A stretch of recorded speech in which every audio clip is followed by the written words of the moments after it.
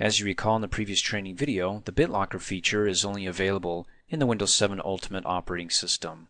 And now not only can you encrypt your main hard drive, which was available in Windows Vista, but new to Windows 7 is that you can encrypt external devices or drives like USB flash drives or any external drive. And you should know that encrypting a drive takes about 2 to 3 minutes per gigabyte, so it may take a while if you're going to encrypt, let's say, 50 gigabytes of information. Now the nice thing about encrypting the USB flash drives or any external hard drive is that if somebody steals it, you got that layer of protection, the encryption, that unless they have the password or smart card, which I'll go over in just a second here, they won't be able to access the information on that drive. Or at least it's going to make it difficult to get through that layer to be able to access and decrypt what we just encrypted using BitLocker. So to encrypt my USB flash drive, let me come up here and double click on the computer, open it up. There's my removable flash drive, double click. I got a couple of files here and I want to encrypt this. Well, how big is my flash drive? Let me go ahead and right click on it and go to properties here. And it's 122 megabytes. And the amount of information that I'll be encrypting is, well, less than a megabyte. So not going to take too long to encrypt. So to go ahead and encrypt this, all you have to do is right click on the drive here, go up and click on Turn on BitLocker. Give it a second or two while it thinks about it. Now you have two choices to unlock this drive. You can do it by password or by smart card. And a smart card is just a little card that you insert into a machine, and the smart card pin will be required for you to unlock the drive. So if your company has a smart card, then go ahead and check the box here.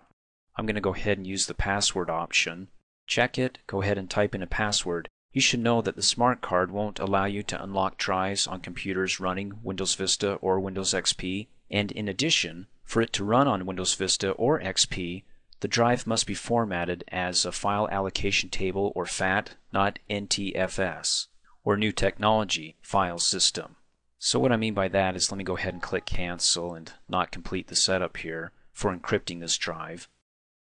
But when you right click on your drive and you go to properties, does the file system say it's formatted as NTFS or FAT? If it's FAT, then I can go ahead and read the files that are going to be encrypted here on earlier versions of Windows Vista or XP. But if it's NTFS, then I can only access these files that are encrypted via password only on machines that are running the Windows 7 operating system. So if you need to, go ahead and right click on the drive here and go to Format, and then go ahead and click on the drop down arrow and choose FAT.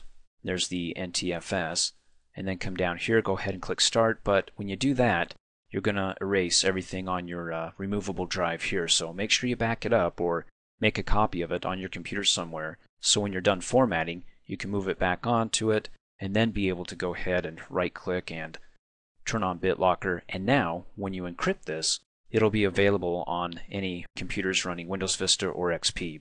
But they can only read the files, they can't make any changes to it. So that's the limitation with the earlier operating systems, okay? I'm going to go ahead and check this, use password to unlock it.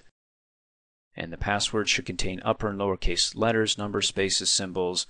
Really try to make it difficult. Not so difficult that you can't remember it.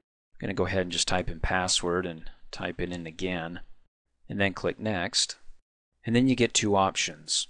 If you forget your password or lose your smart card, you can use the recovery key to access your drive. Do you want to go ahead and save the recovery key to your desktop here or print it? You can do both. You can go ahead and click Save. And it says, okay, where do you want to save it? And there's the BitLocker recovery key. I'm going to go ahead and click Desktop, save it. And then I can go ahead and click Print. Choose my printer, click Print, prints it off. And when I'm finished, I can go ahead and click Next. And then up here it gives you a reminder. It says you'll be able to unlock this drive using a password.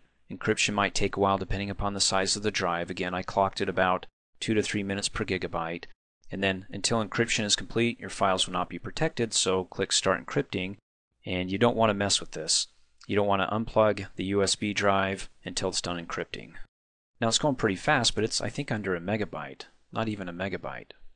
And then when it's finished, I'll go ahead and click Close. And then the drive here is going to show a lock through it to let me know, in fact you can see it down here a little bit better in the details pane, that this drive is password protected and encrypted.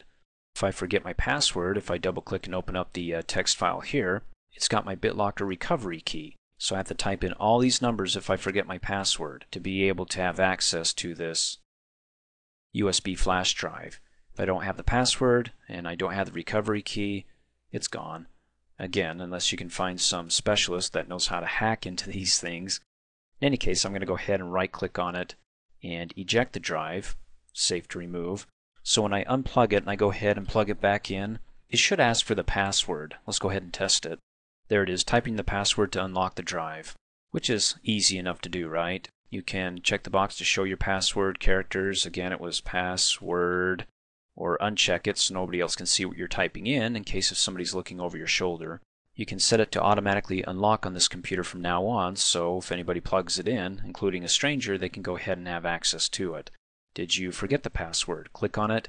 You have the option to type the recovery key in, which, geez, let me double click to open it up. It's there. Let me go ahead and see if I can select it and right click to copy, close out, and right click to paste, and then click next. You now have temporary access to this drive. The drive is unlocked, but it'll lock again if you remove it or turn off your computer. And then it says, if we forgot the password, you should change the password or your unlocking method by clicking Manage BitLocker. So you can click on that, remove password, change the password, save or print the recovery key again. I'm going to go ahead and click Close and click Finish. It opens up and I have access to everything here. And you can see that the drive is still encrypted with the password locked, but I have this session to access it.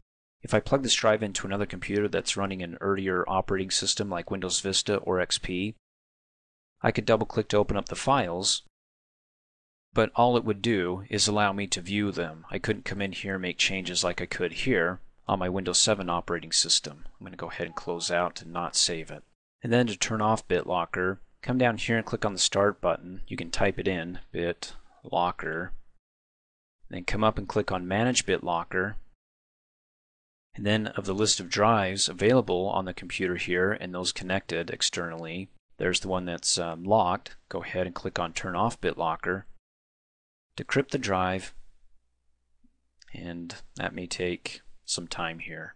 When it's done, it says decryption is complete, and go ahead and close out, and you can see that my M drive is not locked anymore. So I can go ahead and treat it like a normal drive. It's not locked here either. I can right click to eject it, plug it back in without a password, and then of course I don't need my old BitLocker recovery key. I can go ahead and delete that. Thanks for watching. Hey, as a quick reminder, if you like my video, please give it a thumbs up. You can also click on me and subscribe to my channel to get notified of the latest videos. And for all my training, please visit me at my website, dreamforce.us.